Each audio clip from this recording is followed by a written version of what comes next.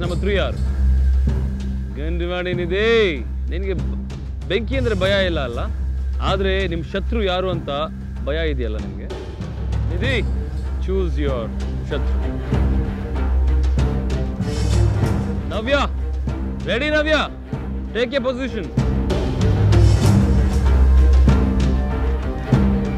ನಾನು ಅಲ್ಲಿ ನಡ್ಕೊಂಡು ಹೋಗಾಗ ನಂಗೆ ಕಾಣಿಸ್ತಾ ಇತ್ತು ದಟ್ ಆ ಸೆಕೆಂಡ್ ಸ್ಟೇಜಲ್ಲಿ ಕೆಳಗಡೆ ನೆಲದ ಮೇಲೆ ಫೈರ್ ಪಾರ್ಟಿಕಲ್ಸ್ ಎಲ್ಲ ಬಿದ್ದಿತ್ತು ಸೊ ಅದ್ರ ಮೇಲೆ ಕ್ರಾಲ್ ಮಾಡ್ಬಿಟ್ಟು ಹೋಗ್ಬೇಕಾಗಿತ್ತು ನಿಧಿ it's your time go quick yeah very good going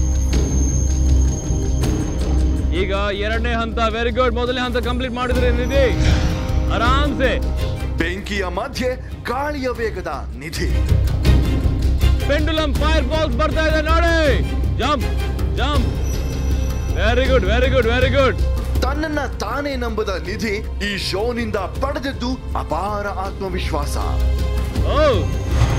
ಎರಡೇ stools come on jump on and last very good come up climb up 3 level ಅಲ್ಲಿ ಸ್ವಲ್ಪ ಬೇಗನೆ ಮುಗಿಸಿದ್ದೀನಿ ಬಿಕಾಸ್ 4th ಲೆವೆಲ್ ಆ ರೋಪ್ ಟಾರ್ಜನ್ ರೋಪ್ದು ಅದು ತುಂಬಾನೇ ಡಿಸ್ಟೆನ್ಸ್ ಇತ್ತು ಸೊ ನಾನು ಅನ್ಕೊಂಡೆ ಓಕೆ ಮೇ ಬಿ ಸ್ವಲ್ಪ ಕಷ್ಟ ಆಗುತ್ತೆ ಮೇಲಿರ್ಬೇಕು ಯಾ go you have to do it come back try ಮಾಡ್ತಾ ಇದೆ ಬಟ್ ಏನೇ ಮಾಡಿದ್ರು ಅದು ಆಗ್ತಾ ಇರಲಿಲ್ಲ ಸೊ ಅದಾದ್ಮೇಲೆ ಅಕುಲ್ ಅವ್ರು ಹೇಳಿದ್ರು ದಟ್ ನೀವು ಮಾಡೋಕ್ಕಾಗಲ್ಲ ಅಂತಂದ್ರೆ ಅದು ಡಿಸಡ್ವಾಂಟೇಜ್ ಆಗುತ್ತೆ ನಿಮಗೆ ಹಾಗೆ ಆ ಒಂದು ಹಂತಕ್ಕೆ ಹೋಗ್ಬೋದು ನೀವು 1 2 3 ಜೈ ಬಜರಂಗ ಬಲಿ ಓಕೆ ಮೇಲತ್ತಿ ಅದು ಕತೆ ಈಗ ಕಾಡೆ ತನ್ನ ತವರು ಅಂತಿರೋ ನವ್ಯ ಬೆಂಕಿಯಂತೆ ಭುಗಿಲೆದ್ದ ಜ್ವಾಲಾಮುಖಿ ಬೆಂಕಿ ಪಂಜು ನೋಡಿ ಪಂಜಲ್ಲಿದೆ ನೋಡಿ ಪಂಜು ತಗೊಳ್ಳಿ ಕಮಾನ್ ಇದೆ ಪಂಜಲ್ಲೇ ಇದೆ ನೋಡಿ ಕಮಾನ್ ಇದೆ ವೆರಿ ಗುಡ್ ನಾನು ಅವಳ ಮೇಲೆ ಕುತ್ಕೊಳ್ಳೋದು ಮಾಡ್ತಾನೆ ಇದ್ದೆ ನಂಗೆ ಒಂದ್ಸತಿ ಮಾಡಿದ್ಲು ಅದೇ ತರ ನಾನು ಮಾಡ್ತಿದ್ದೆ ವೆರಿ ಗುಡ್ ಆಲ್ರೆಡಿ ಹಿಡಿದಿದ್ದಾರೆ ಅಂಡ್ ನವ್ಯ ಕೂದಲು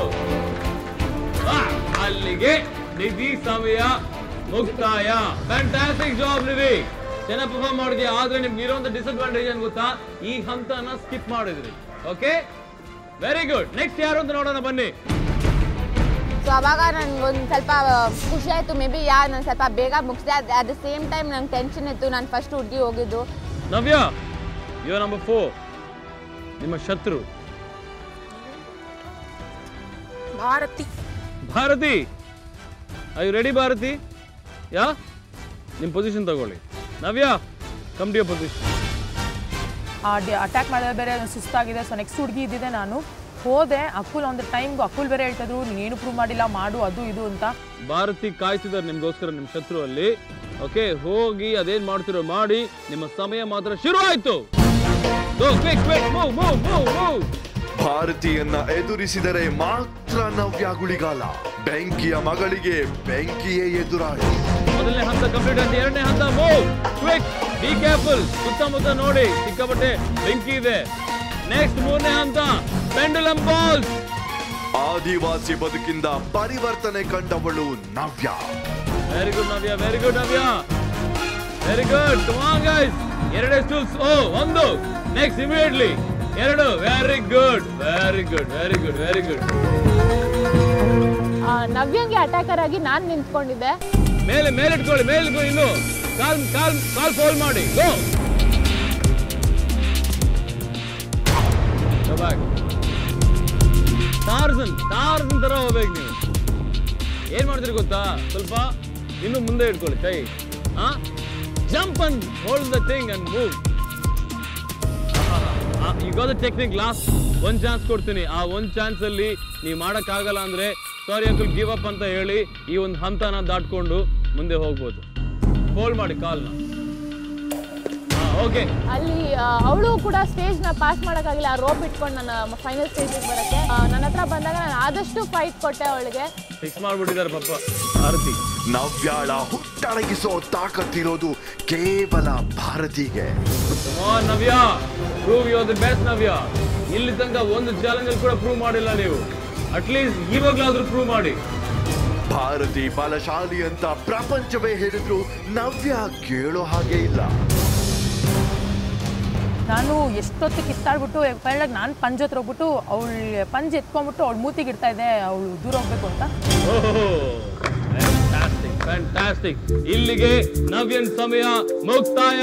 ವೆಲ್ ರೈಟ್ ನವ್ಯ, ತುಂಬಾ ಚೆನ್ನಾಗಿ ಪರ್ಫಾರ್ಮ್ ಮಾಡಿದ್ರಿ. ನೆಕ್ಸ್ಟ್ ನಾನು 5ನೇ ಹೋಗ್ಬೇಕಿತ್ತು. 5ನೇ ಹೋದ ತಕ್ಷಣ ನನಗೆ ಇವ್ರು ಹೆಂಗೆಲ್ಲ ಇದು ಮಾಡಿದ್ರೆ ಅದು ಐಡಿಯಾ ಇತ್ತು. ಸೊ ಹೆಂಗ್ ಮಾಡಬೇಕು ಅಂತ.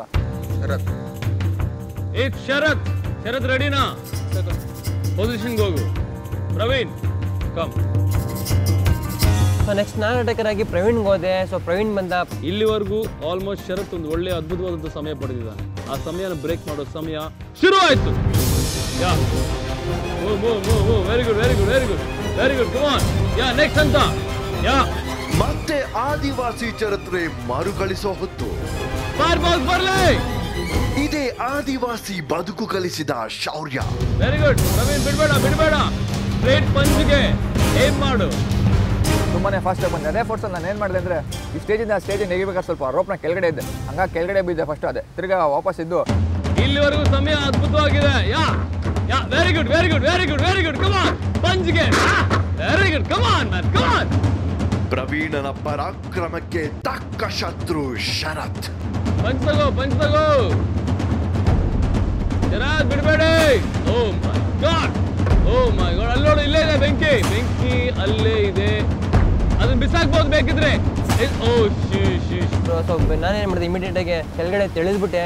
ತೆಳ್ಳಾದ್ಮೇಲೆ ಇನ್ನೊಂದು ಈ ಕಡೆ ಇನ್ನೊಂದು ಫೈರ್ ಇದ್ದಿತ್ತು, ಅಲ್ಲೇ ಅದನ್ನ ಎತ್ಕೊಳ್ಳೋಕೆ ಹೋದ. ಎಸ್ ಒಂದೇ ಪಂಚು.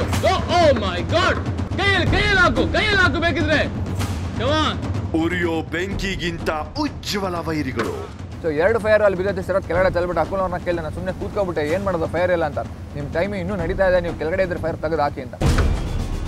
ತಗೋ. ಆ ಬೆಂಕಿ ಯಾರೋ ತನಕ ಈ ಒಂದು ಫೈಟ್ ನಡೆಯುತ್ತೆ.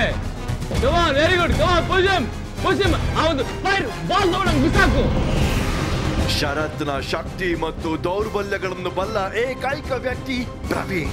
ಆ ಬೆಂಕಿ ಆರೋದ್ರೆ ನಾವಂತೂ ರೆಸ್ಪಾನ್ಸಿಬಲ್ ಅಲ್ಲ. ಕೇರ್ಫುಲ್ ಗೈಸ್, ಬೆಂಕಿ ಇನ್ನೂ ಉರಿತಾ ಇದೆ.